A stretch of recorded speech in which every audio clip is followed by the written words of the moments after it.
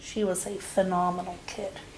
She was a happy little girl. She was a helpful little girl. She was a wonderful little girl.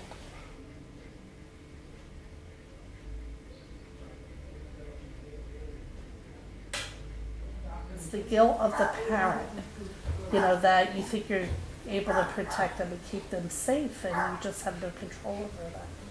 It's a real rude awakening.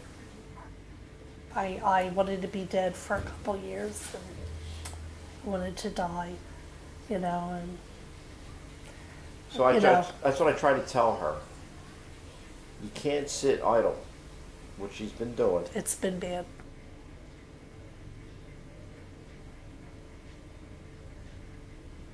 For months, I was fixated on that room.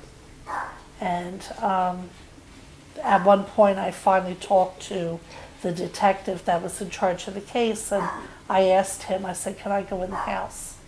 I need to go in the house. And he made arrangements for me to go in before they tore it down.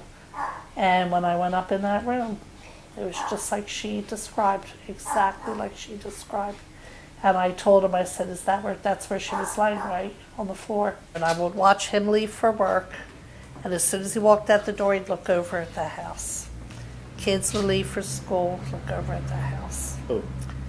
About living here. Oh.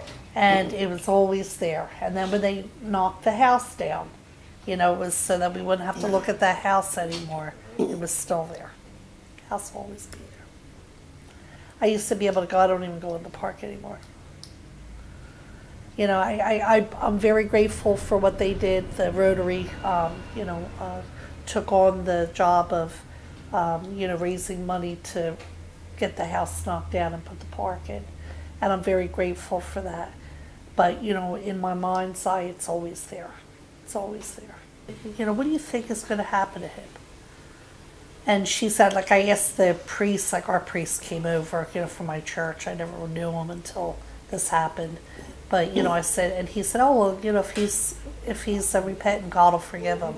I didn't want to hear that, See you later, buddy. And I said to my sister, she goes, I don't think about him. I said, what do you mean, Pat? And she said, I don't think about him. She said, she goes, when he dies, she goes, I feel like his soul is going to be extinguished. She goes, I don't think about him at all. And I liked that. And I thought he took so much from us that I wasn't going to let him take any more.